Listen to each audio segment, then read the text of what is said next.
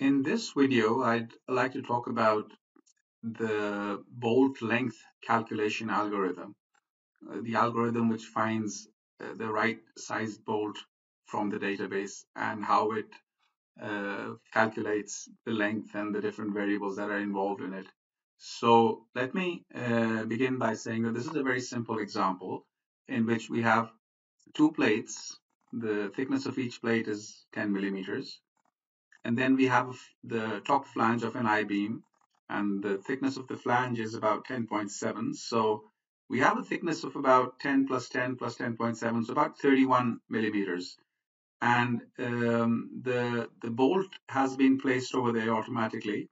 And if I were to double click on the bolt and go to the selected bolt data, we can see that a bolt of length 55 millimeters has been selected automatically by the program. Now, obviously, it includes the 31 millimeters over here, and then there's an additional length, obviously, at the bottom side because we have a nut which has a certain height, and then a certain amount of distance also needs to be left at the end. And the standard defines this distance, so it might say that for an M20 bolt, for example, it might say that this distance needs to be, say, 4 millimeters or whatever, some number which is defined in the database. So according to those numbers and according to the whether we are allowing the thread to be in the material or not, which we will talk about in a second, it finds a certain length. And in this case, it has found the length of 55 millimeters for the bolts. So let me double click on that and talk about the various parameters which are involved in this calculation, which is basically this picture over here. And we'll talk about that in a second. But before we get into that, let me talk about this bolt assembly over here. So if I go into the bolt assembly dialog box, we see that we have different standards here for the various components of the bolt. So there's the bolt itself, obviously, which is we have chosen the 6914 standard over here. And then there is a washer. There's a washer on the side of the head of the bolt. So this is the bolt head, and this is the main shaft. So on the head side of the head, before the material starts, there is the possibility of a washer. It doesn't have to be there, but if you want, you can place a washer underneath the head, between the material and the head. And this would typically be used, for example, in high strength bolts, because in high strength bolts, there is so much tension in the bolts because they have been tightened, the nut has been tightened, and the bolt is in extremely high tension, that there could be bearing failure between if the head was allowed to directly come in contact with the material. So there's a washer placed in between, which is bigger normally than the size of the head. So it basically spreads out the stresses. So you can or you cannot, depending on the situation, you can have this first washer. This is what we call the first washer. And then on the other side, so there's the material in the middle, and on the other side we have the second washer, and then there's a third washer, and there are meanings of what. So the second washer has a certain meaning. It can have its own standard, and the third washer can have its own standard. And you might be wondering why the standards of all these washers is not necessarily. Why do we have to define three different standards? Aren't they all supposed to be the same? Well, the answer is no, because sometimes you have sloped flanges, for example, the INP profiles or UNP profiles. The flanges are sloped, and in those cases, the washer on the side of the head, for example, might need to be of a different standard, might need to be a sloped washer to accommodate, to make the whole thing straight. It basically matches the slope, the inverse of the slope of the flange. And so this one might be a different standard as compared to the ones, the second and third ones, which basically always need to be straight after the material.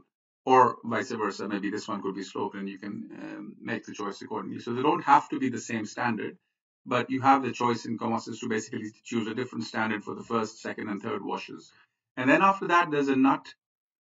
Typically in steel structures, we usually use just one nut, but in some cases where uh, loading is dynamic and there's a lot of stress reversal, we might have the need of having a second nut as well, because there's a risk of the first nut getting loosened by the repetitive change in direction of the loads.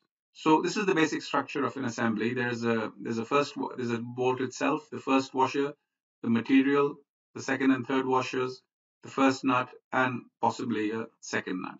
So let me just close this and get back to our example over here now. Now, if you see over here, uh, we have on the head side, we don't have a washer right now.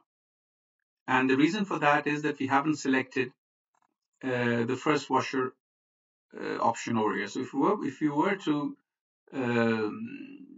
change this, for example, and say apply, Comosys will put an extra washer over there. And immediately, if you go to the selected bolt, you see that the length has been changed. Now it was 55 millimeters before, and now it's 60. Let me come back over here. This option is important, which is thread in material. What it basically says is that are we allowing the thread in this bolt to cross into the material? So this is the material, the plates, the plate 1, the plate 2, and the top of the flange, they represent the material which is bolted together. Now, these bolts usually do not have, they're not fully threaded. It means that the thread will not go all the way. The thread only goes to a certain point. And the reason why we have that is because we don't want the thread to go inside the material, because if that happens, then the shear planes will be weakened because of the existence of the thread. So there's the option to allow or not allow thread in the material. So right now, this means that a thread is allowed to go inside the material, and the engineer has taken whatever necessary precautions needed to be taken. So maybe the engineer has reduced the allowable load by, say, about 15% because of the presence of the thread. But if we were to, for example, disallow this thread in material and say apply, we will see that Comosys automatically, it doesn't have to be two washers every time. It may not even be a single washer, but it could vary between anything between no washers or one washer or two washers, depending on how long the thread of this bolt is. So even though we haven't asked for the second washer and the third washer, just because we do not want the thread to go inside the material, Comosys is forced to put these two extra washers over there. And only by doing so does it ensure that the thread now does not pass into the material. So you will notice this, that if you allow this, you might end up with shorter bolts in your material procurement list. And if you disallow this, you might end up with longer bolts in your material list. And that's something to be expected.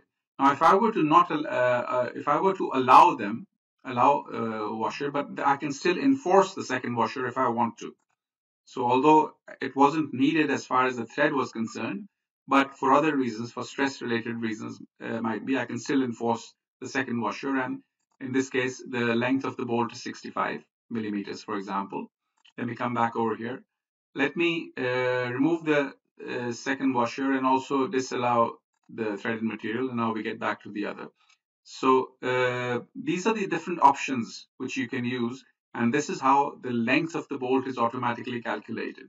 So the length of the bolt will be calculated, that the total width of the material which is being bolted will be calculated. The presence of the first washer will be added if it's selected. The second and third washers will either depend on your choice, whether you force them to be there or not, or they might automatically come even if you don't force them. If you don't allow the threaded material, they might come automatically. And depending on the final choice made by the program, it will add this thickness, and then the second nut will come. And after that, it needs to leave a certain length at the end, and then all this data will tell the program what the appropriate length of the bolt should be. Now, I want to talk about the second nut option over here as well.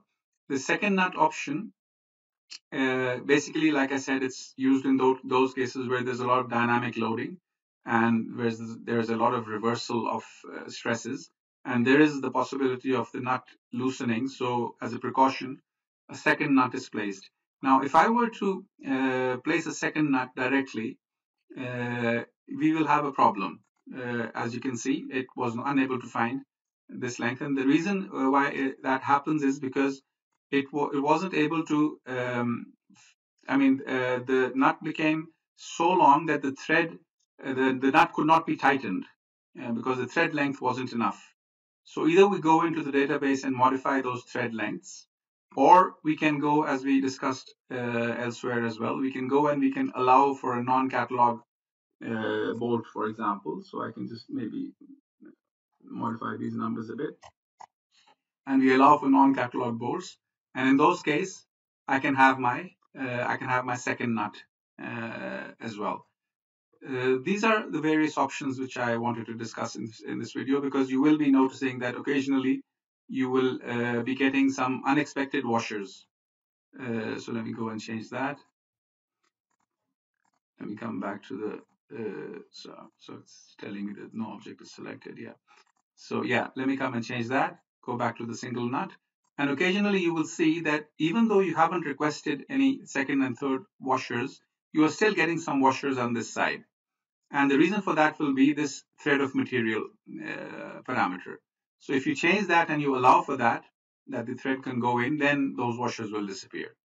But if you enforce that, then, like I said, the program will be forced to calculate whether these washers are needed or not. And if they're not needed, you might end up with a situation in which no washer is required.